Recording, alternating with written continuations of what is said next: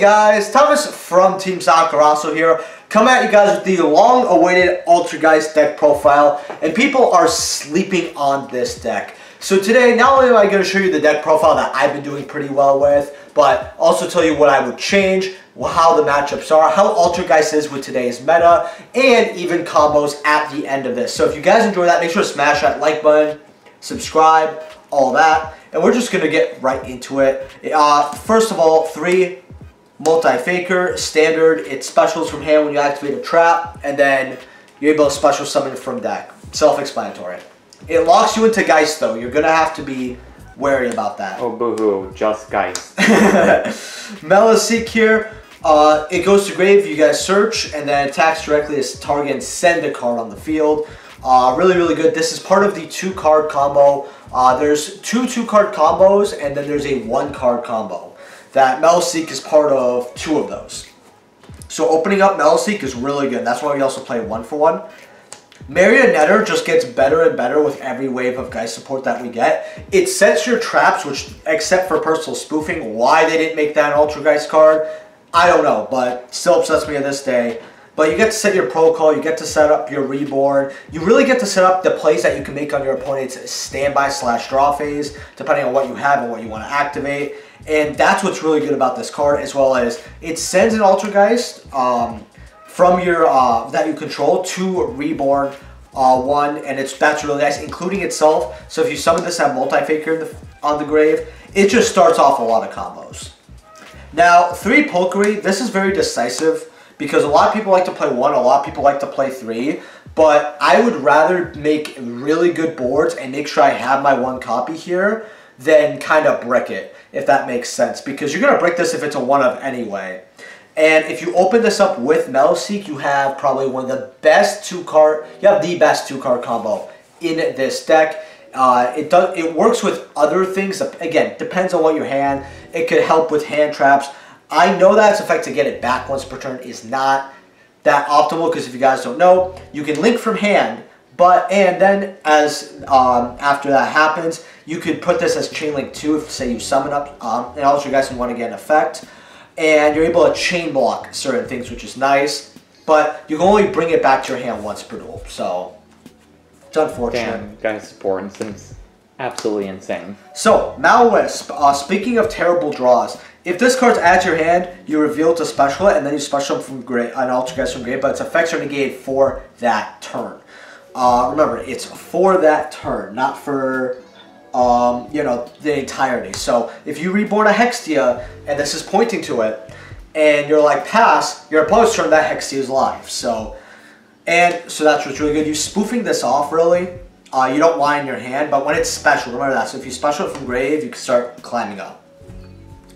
1 Silk, you guys have no idea how happy I am to cut this card from 2 to 1, because whenever I play 2, I just saw my hand constantly. I just hated it. But you know, you still have to play it because the bounce is just so good. Bounce is so good. Polkery, this card helps you do certain combos, since when you link it off, instead of a search, it's a Altergeist Foolish Burial. So it can load up the grave. You never really need more than maybe, and this is worst case scenario, 2 dumps in this grave. You're really just trying to dump 1 thing and 1 thing only. That's if you decide to play it. But when it attacks directly and does damage, instead of sending a card, you draw 1, which is nice. Should you play more copies? Honestly, absolutely not. But it's cute in theory. I mean, it's nice to play with, I guess. And then we just have 3 Ash, self-explanatory.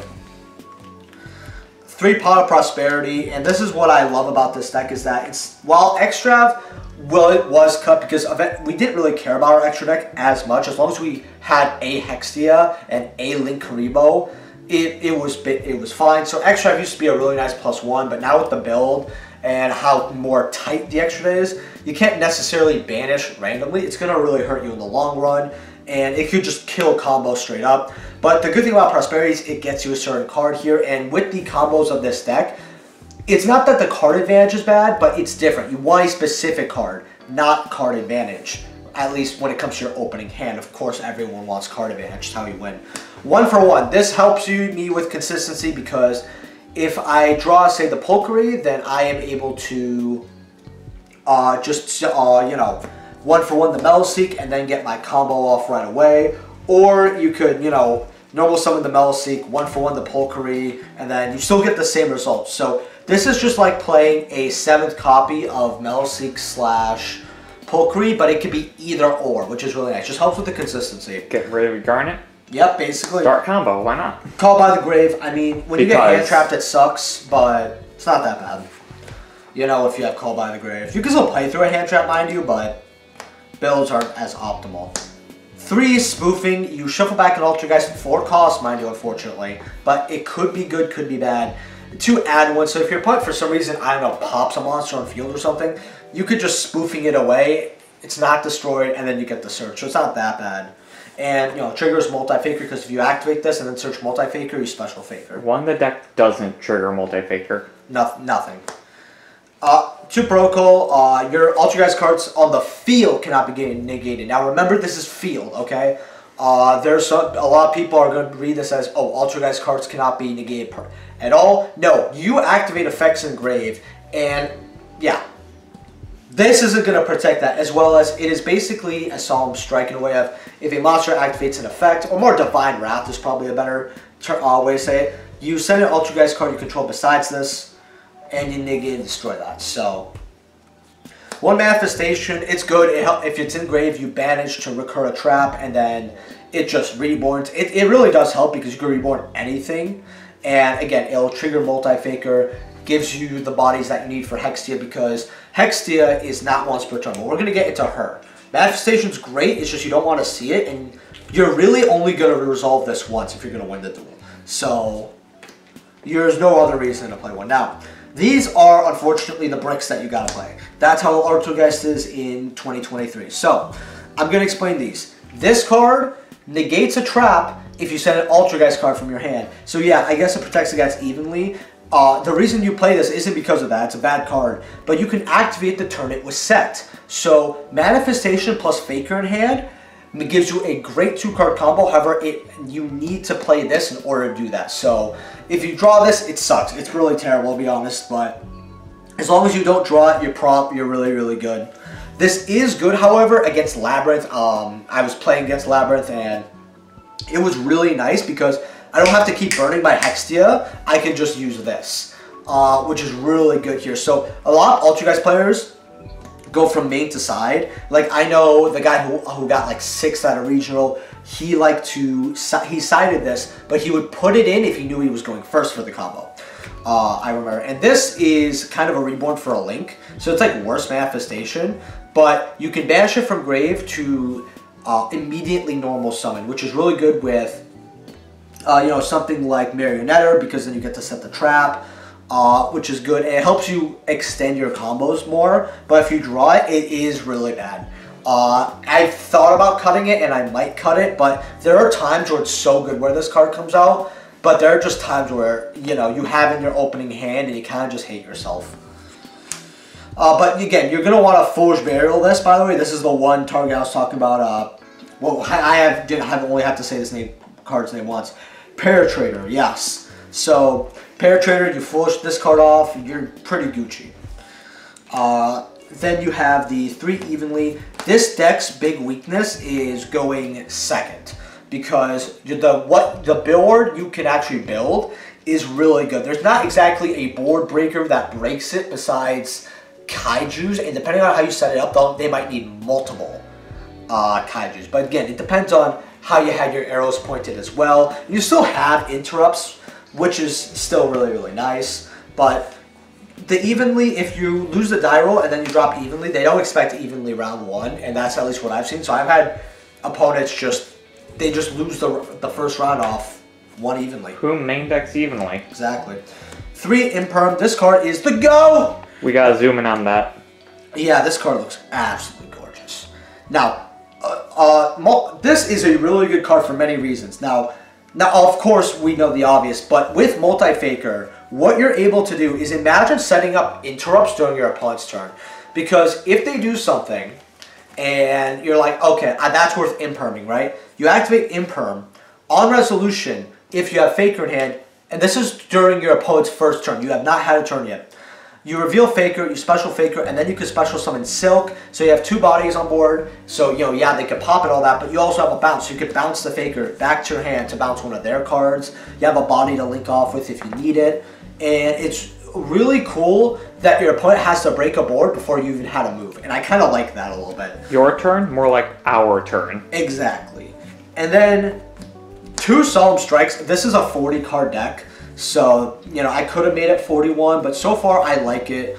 I don't like the Reborn brick as much. I just feel like sometimes it's better if I replace it, I maybe replace it with a 3rd strike or something else. Sometimes these usually do get sided though, just because if I'm going second and I know I'm going second, then there's way better cards for me going second, obviously. So you guys will see in the extra deck here.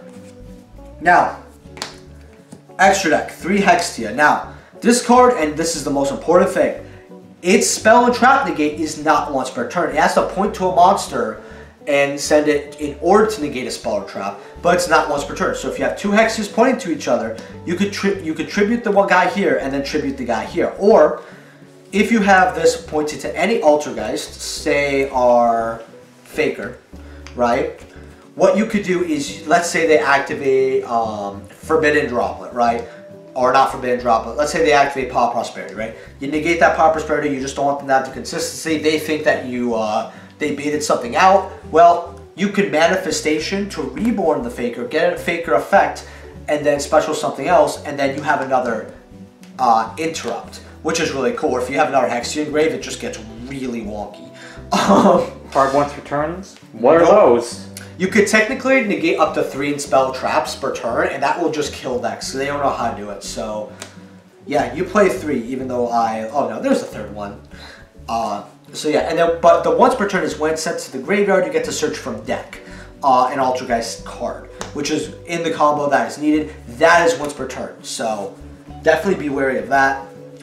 2 Prime Banshee. Now the reason this card spiked up is because it's actually used in combos. Now it takes 2 Altergeist cards, so you use a Hexie and something else, and you are able to tribute to special summon from the deck, which is really good. And when it hits the grave, you add an Altergeist card from your graveyard to your hand, so you can add the Malwisp since it was added special, right, which is really cool. You can add a play for next turn. Really, really good. And then you play 2 Adminia. I'm working on getting the quarter centuries because they're really cheap. They're only like 25.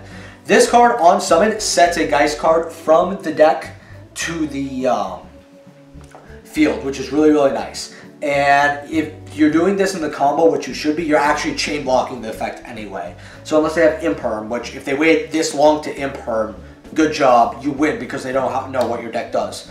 But then you're able to steal an opponent's monster. Basically it's brain control but permanent, and it is treated as a Geist card, but that is only once per turn. It's a nice card. When you have this pointing to a Hexia, you have a 4,500 attack Hextia, and that's poggers. Gotta love archetypal big eye. Yep. Then you have this guy. All you need to know is if he's tributed, he could come back. If you want to not play this card, because I've seen some players play it, some do not. You don't necessarily have to, but you can sync 3 and 3 because for those who actually do not know, and I can't believe I didn't say this guy's a tuner. I don't know, they just started giving tuners like crazy. You're able to make this point to a Hexia, and then you're able just to reborn it twice. And then if you have Manifestation, that's 3 spell trap negates. And remember, you're going to also have Protocol in the field as a negate too, and then maybe you have a bounce as well. That's 5 interrupts right there, but you guys will see the board we build. And then Herald, the 1-card combo essentially is Meloseek. If you have Meloseek, you're able to get into this, and it's nice because you have a little floodgate on the field and negate. Obviously, you want to set up more, but it's a nice 1-card combo that's cute. Wait, using Herald for its intended effect? Crazy, right? Damn. El Mirage, Linkuriboh, and Anima. So, this is obvious. It's a link off our Meloseek for searches. This just stops an attack. You guys protect something, but Anima could steal. So this is a really good Link 1 going second. It's so fun because they don't look at that zone. They just don't know. They really aren't prepared. Link 1s were a mistake. Yeah. No, not Anima. If guys got a Link 1, that'd be crazy. Then you got Phoenix, Unicorn, and Access Code, just generic stuff right here. Then we got the sideboard. Now this is something I might end up maining is 3 Droll. I also want to make, or not 3 Droll. That's an awkward looking Droll. Oh yeah, bro. Droll hit the gym. 3 Nibiru. I ended up maining this almost every match where I'm probably going to find some room for this in the main. It's just so good this format against Unchained, against Rescue Ace, and other decks as well, because a lot of decks are not popping up. Definitely a really great card. Do you need a summon for your deck? Yes, Nib is a good option. 3 Droplet, honestly, depending on what they have, a Droplet can end up treating it like it's your turn 1, and you're able just to pop off. And the board could beat over a lot of stuff because your board is going to have a 3000 attack monster with Enminia. Sure, that's not that impressive, but you can have a 36 and like another 3000, depending on what you're able to do. So not a bad card at all. And if they have like a Floodgate, which is really cool, depending on if they flipped or not. Sending a traps, well, no. If they have a Floodgate, you're upset. Never mind. 3 Summon Limit. Now this is something else I've been looking to main because every time I sided in Summon Limit, like Summon Limit would just win me matches, like game 3s, because I would activate Summon Limit somewhere in their combo, and and what the cool thing is that it makes you not have to force something during standbys to multi-faker, because if they evenly you, it sucks. But if they evenly you and you want to leave the summon limit on the field, oh, they think they can pop off, they summon something, cool, great. They try to summon something, a second thing, oh, okay, we're going to summon limit and then reveal faker, right? So now they're stuck, they can't summon anymore because that was their second summon, and depending on what your board is, slash faker, whatever, you get a bounce of one of those monsters. So really, really nice. I actually kind of want to play with this in the main. You guys should as well. Card says no playing. Who would have thought? Good card. You know, back row removal. I like to play 2 Cyclone and a Duster just because I don't want to play like 3 Cyclone and a Duster, but I've never, that's just me as a player. Then 3 Lava Golem. You should not be playing Lava Golem, play Kaijus. I forgot my Kaijus and I played this, and granted, depending on your field and all that, you don't always necessarily need your normal summon unless you're about to use like a 2-card combo per se, but I don't know. It's something that if you need to, you need to, but play Kaijus. Kaijus are way better in this format. What about the ball? Oh yeah, it's Fear Mode's not bad either. So I'm going to show you guys a couple quick combos over here. Also, if you're buying this, if this deck interests you, and you're buying anything off TCG Player, please use my affiliate link down in the description below. When you buy anything on TCG Player, it helps support the channel to no additional cost to you. So this first combo is really simple. This is just Meloseek here. So you're going to normal summon your Meloseek, right? All Gucci. You're going to link off into, say, like a Link Rebo here. Effective Meloseek is going to trigger and get you a search. You're going to search Malwisp here. Since Malwisp was searched and not drawn, you can reveal it to special it, and then it will special summon from grave your Meloseek. So now you're able to sync here, and you're going to put a Herald, right, on the field. Just don't, make sure it's not in the same column as the Link Rebo. Do not do that. Now this is just an Omnigate, and any monster sent from the deck or hand is banished instead. With tier being at the time of this recording was tier 1.5, but I saw the core TCG top 32, and yeah, that deck might be just tier 1 again, unfortunately. This hurts tier a lot, and I absolutely love that. And while it's not the best board, the Floodgate does kill decks. It is also an Omnigate, and you could protect it with Link Karibo.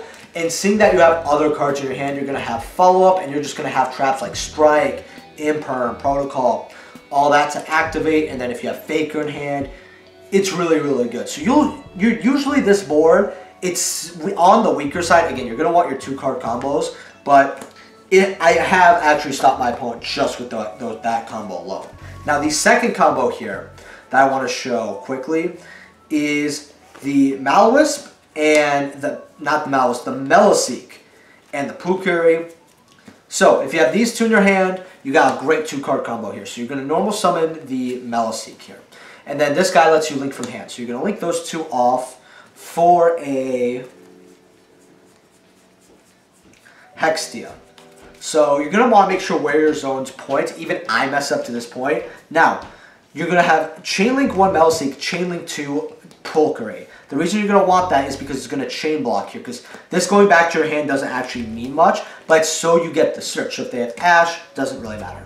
So you add that to hand, and you get your search. You're going to search your Maliwisp here. So after you search Maliwisp, since it was added, you get to special the Maliwisp, special summoning the Metalseek.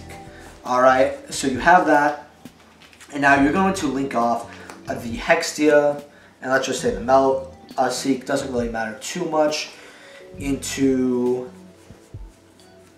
the Prime Banshee. Now, Hextia effect, you're going to be able to search from deck here. So you're going to search your Protocol or Manifestation, either or, because you should be having both here. I'm just going to search the, if you have one of them in your hand, search the other one, mind you. We're just going to search Protocol here to your hand. So now you do have a monster negate here, your effects can't be negated, all that. Prime Banshee effect, you are going to do that to special summon the Faker, to special summon the Marionetter here to your field. Then you're going to link these two off, and then you're going to get your Adminia. Now, Adminia's effect on summon is really nice. Now, first you're going to be able to chain block. You're going to go Chainlink 1 this, Chainlink 2 Prime Banshee. So Prime Banshee is going to get you a card from the grave back to your hand. I would personally just add Faker. Faker by far. So now you have these 3 cards in your hand guaranteed, which is really good. And then you're going to be able to set whatever you didn't search, which for us is going to be the Reborn here. Once I am able to find it here, it is right here. So you set the Reborn. You're going to be reborning Hextia, by the way. And then you're going to you can activate this guy's effect in order to say get Hextia back. Do whatever you kind of want here with it. So let's say you tribute it off, you're going to reborn the Hextia, right? And then you're going to have the Protocol and the Manifestation set, and you could say pass your turn here, right? Then during your opponent's standby, you could say flip Protocol, and then you can reveal your Faker to special summon your Faker, say to this zone, and then you could special summon the Bounce right over here. So right now you have a Steal, a Spell Trap negate, a Bounce, and then a Monster negate, which is really good, right? However, you actually have a little bit more here, because again, it depends also if your opponent breaks your board somehow, but once you tribute this, you can reborn something for its tribute, like Prime Banshee, and then it's sent to grave. And then you also have this quick effect, which is nice, so it helps you dodge stuff. But it depends on what it is, obviously. But then when it's sent to grave, you get to add back from grave. And there are ways, depending on your extenders, to make like 2 Hextia. And yeah, this is just one combo we have so far here.